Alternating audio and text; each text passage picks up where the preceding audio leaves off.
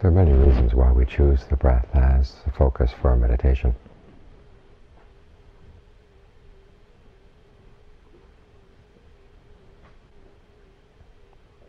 One is that it's what the text calls Kaya Sankhara. It's the factor that fashions your experience of the body right here now.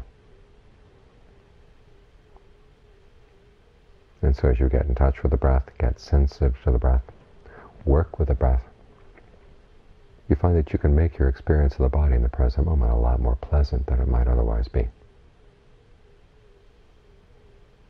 This makes it easier to settle down.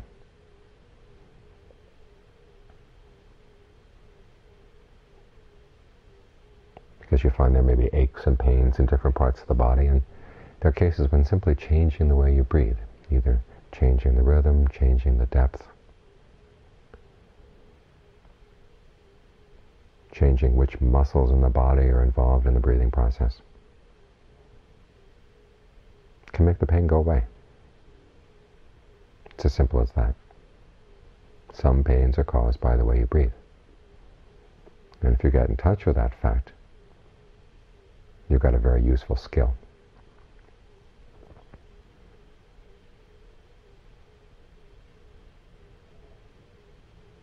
This becomes especially apparent when there's severe pain or long-term illness. Back when I was in Thailand and had malaria, I found after a couple days that the muscles I normally use to breathe were just getting worn out. It became more and more difficult just to breathe. It was a painful process.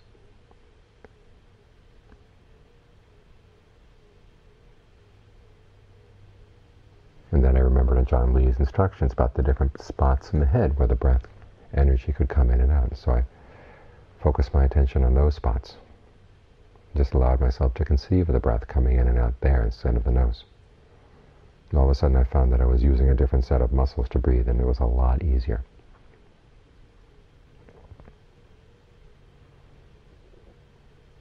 So this is an important skill. Some people may wonder, we're here to learn about the Four Noble Truths, and the first Noble Truth is stress and pain.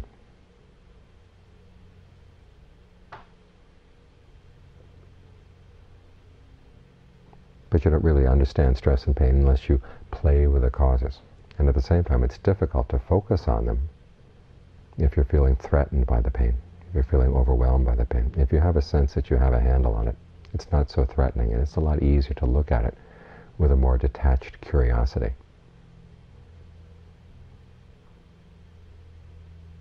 To ask questions to yourself. What is this pain? What is this sensation that we call pain? What happens when you don't label it pain? What happens when you breathe differently? You're a lot more open to trying different ways of approaching the pain.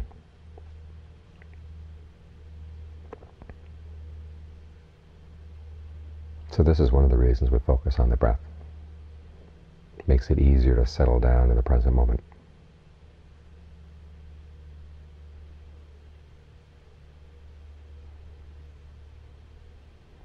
Another reason is because it helps us get more sensitive to the whole process of how thinking occurs in the body and mind, because it is a body and mind process. When a thought occurs, there'll be a slight stirring in that, right at that border where the mind and the body meet at the breath.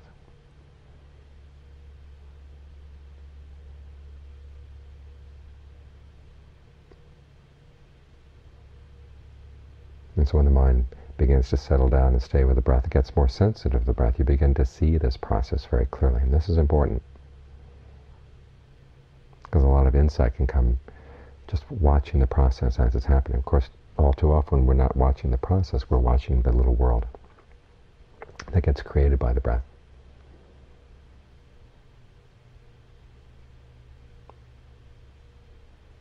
So that the background processes that bring that world into being and keep that world going get hidden from view.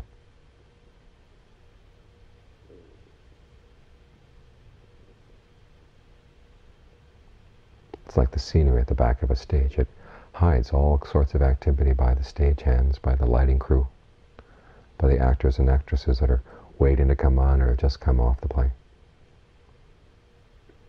If it weren't for that backdrop there, a lot of the illusion would be gone.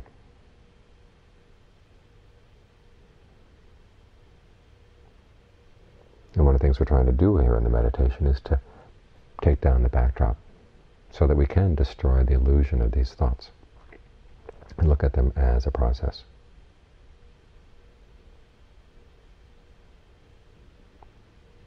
So there's another good reason to be sensitive to the breath. It's not that thoughts were going to come from someplace else. They'll come from a different part of the body sometimes, from the one you're focusing on.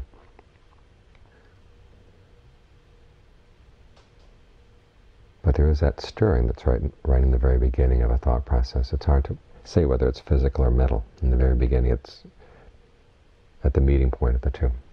And then there's a perception that you place on it, saying, well, this is a thought about X. And there's a question, do you want to follow it? And oftentimes there's a yes. And these steps happen so quickly that it's hard to... They seem almost automatic. But as the process... As you get more and more sensitive to the process, you see there are these stages.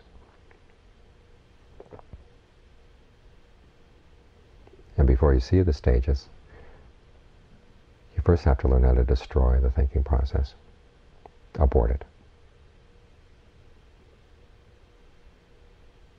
That way you're more in control of it. And you're a lot more sure of the issue of whether or not you're watching your thoughts, quote unquote, is simply indulging in thoughts. So to prevent the indulgence, you go through a period in your practice that as soon as you sense that stirring, as soon as you sense that a distracting thought has come up, you just destroy it. Breathe right through it. Try to find which part of the body it's getting started in, or where the tension corresponding to the thought is. Breathe right through that part of the body. And to prevent those thoughts from arising, you want to get your awareness of the body as full as possible. So as soon as the breath is comfortable, spread your awareness. You go through the body section by section by section. But ultimately you want to be able to be aware of the whole body all at once. So that as soon as there's the slightest bit of a stirring, you can zap it. Breathe right through it. Relax the tension. And you find, of course, that in the very beginning it's not all that easy to be on top of every little stirring there is, and you'll lose yourself in these little thought worlds. But as soon as you do, try to find which part of the body is associated with that thought, and then just relax it.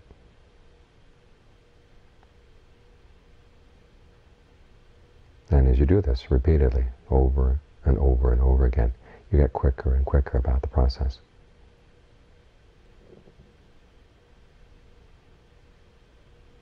And you find yourself able to zap the thought even before it forms as a thought. This is what allows you to see the stages. As you get quicker and quicker and quicker, and sensing when a distracting thought is going to arise, and you abort it.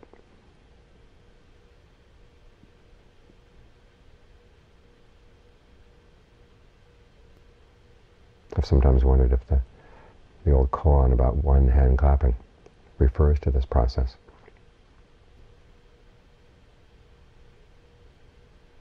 Normally there's a dialogue in the mind. It starts out with the arising of a thought.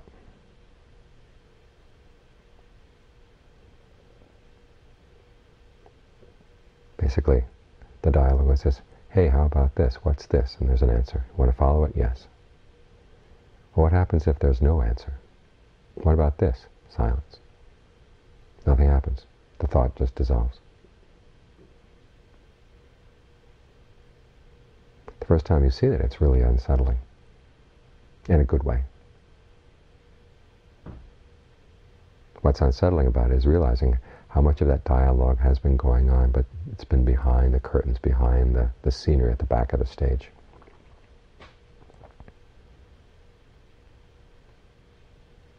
And when you see it, there's immediate recognition, this has been going on for a long time. But it's an important insight because it allows you to undercut that thought world so you can stay focused on the process.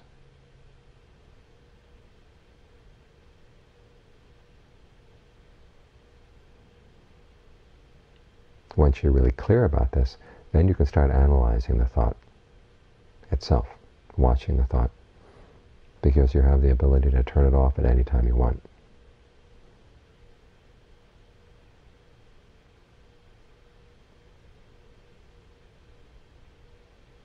This way you start seeing other features of these thoughts that you didn't see before. You can see how they form, you can see how they're maintained. You can see all the various dialogues that are going on in the mind. And this way you see how that committee in the mind allows anger to seep in, how it allows passion to seep in, lust, fear, all the unskillful emotions.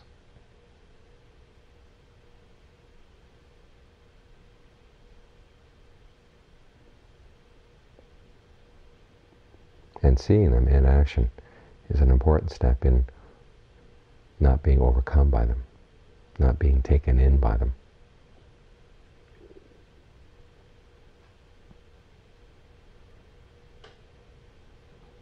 In a way you might say you're watching the politics of the mind. If you simply watch TV, the normal channels, you get a very finished and polished view of the political process. When you actually go into the centers of power, you have a very different picture.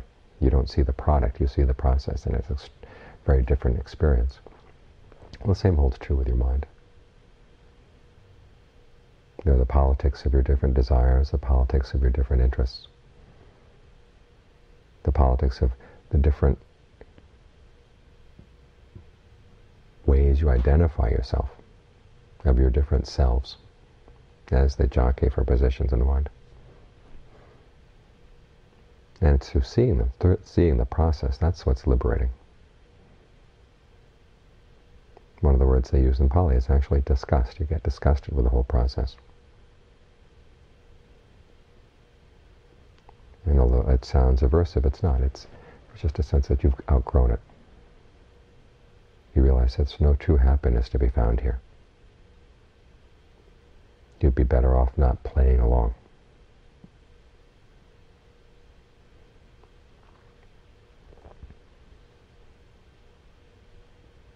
And that allows you to let go.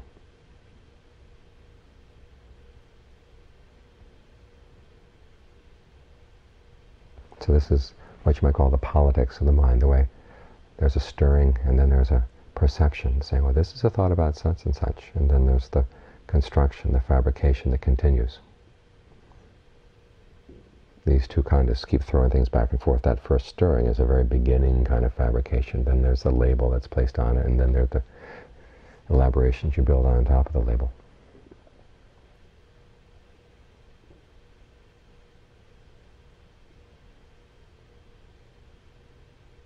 In the same way as a person who suddenly sees the backroom deals and all the other unattractive sides to politics, decides that you want to get out, you've had enough. It's the same with this in the mind. When you really see these processes clearly, you want to get out. And the meditation offers you the tools that you need in order to escape, to gain release. But the way to release from these things is through. The way out is through.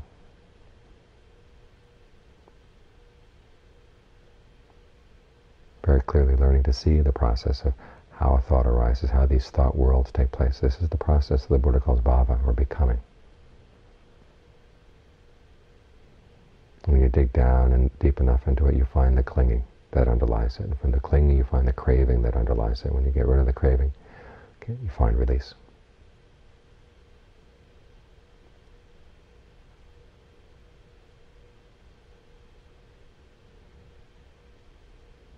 Some people complain, I can't meditate because I have so many distracting thoughts. Well, the distracting thoughts are the things you're going to learn about in the course of your meditation. In the course of learning about them, you learn all the other things you need to know about the mind in order to gain release.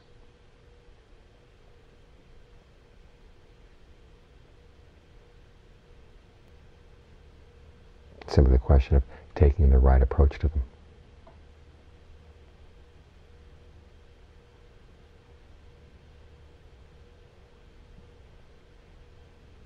that's what makes all the difference between being taken in by them and learning from them.